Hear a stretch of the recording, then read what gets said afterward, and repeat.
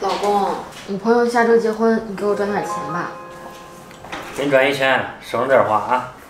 你这2年白吃白喝的，花钱倒是挺厉害啊！以后要花钱自己挣去，别老问我哥要，当我哥提款机呀！你不也在这白吃白喝吗？更何况你自己挣着钱，还要你哥每个月接济你。要我说啊，豆豆工作能力绝对不比你们任何人差。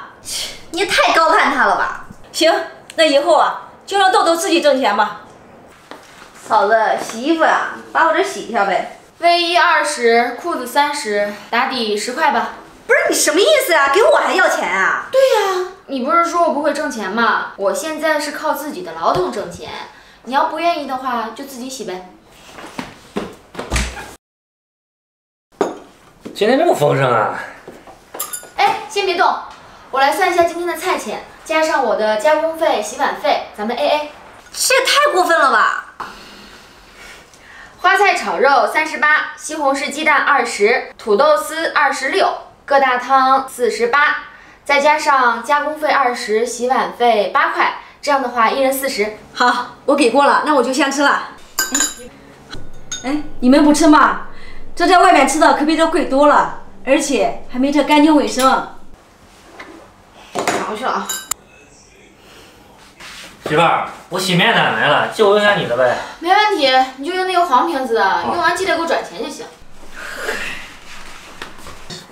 哥，我也来偷偷用点。没事儿，你用，给我钱就行。还有5块钱的跑腿费。跑腿费这么贵呀？那你上班勤勤恳恳，但是你老板不给你发工资，可以吗？我自己去买，才不用你这东西，别把我脸再洗坏。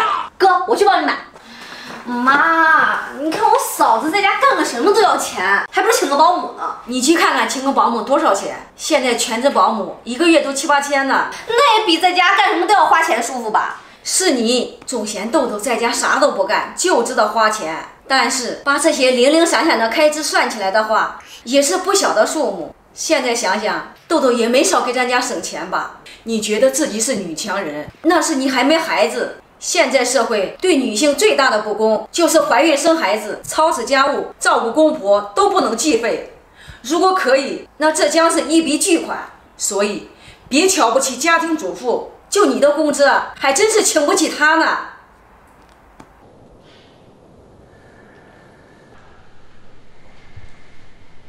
快进来，快进来！妈，哥，你看谁来了？娜娜，真是稀客呀！我们得有好几年没见了吧？可不是嘛，阿姨。自从我和淘淘分手去了外地啊，咱们就没怎么见过。正好这一次啊，我被调回市里，顺便来看看你们。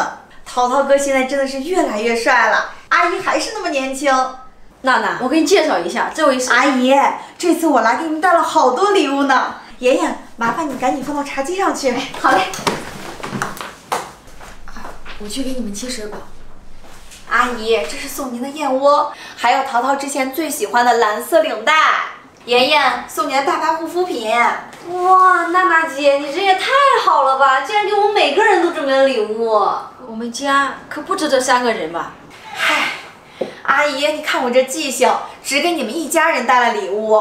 这哪知道又多了一个人啊！早知道啊，我多带一套护肤品来了。哎呀，她一个家庭主妇，什么护肤品用她脸上都糟蹋。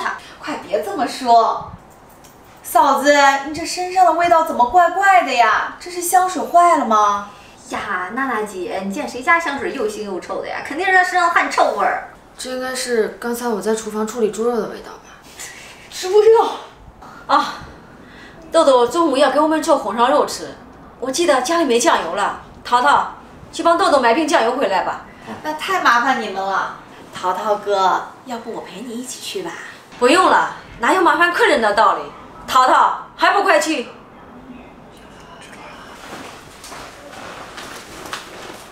哥，人家娜娜姐现在可是高管，跟你公司一个行业，你俩多交流交流，说不定娜娜姐能成为你的左膀右臂呢。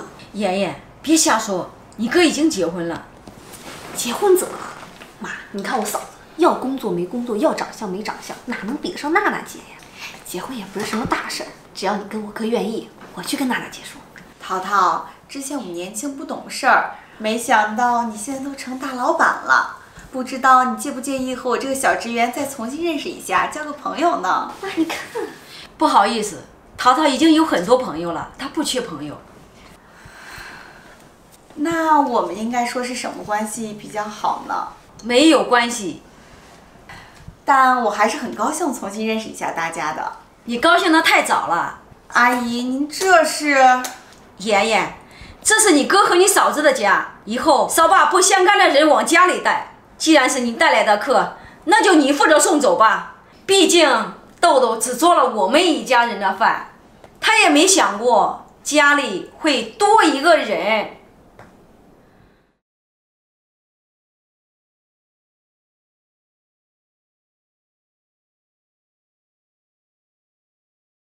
钱谁不嫌事儿高？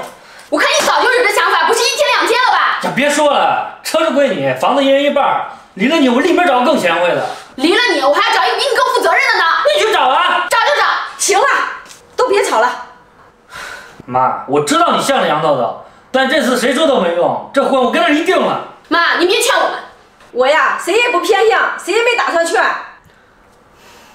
你俩拉住，如果你们能把这个橡皮筋拉断，我就同意你们离婚。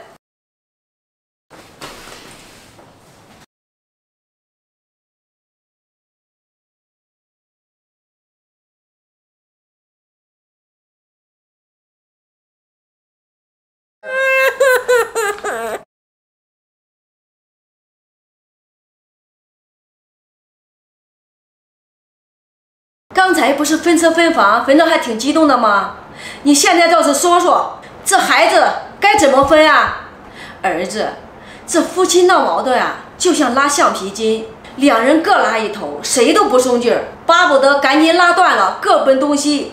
可是你也看到了，这橡皮筋断了是小，最受伤害的还是夹在你们中间的孩子。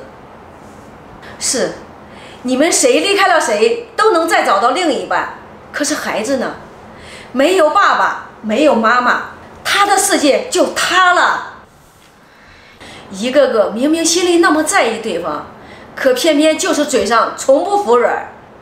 你忘了前几天为了给豆豆买他喜欢的那条裙子，硬是熬了3个大夜的事了？还有你忘了因为担心他三高，每天想着法看食谱给他做好吃的，发现他脸上身上起红疙瘩，替他担心，就熬夜做各种功课帮他买出版照的事了。你们俩呀，所谓好的婚姻幸福的家庭，就是你拉紧的时候他放松一点，他拉紧的时候你就放松一点，相互退让，相互包容，这个皮筋才不会断。尤其是你作为男人就应该明白，一个女人为了家庭为了孩子吃再多的苦都无所谓，但如果辛苦了，那就真的苦了。对不起啊，老婆，我混蛋，我以后再也不跟你提离婚了。这样，你不是想吃烧烤吗？咱今晚就去吃，不离婚了。走。刚才不还说谁不嫌谁是小狗吗？喂，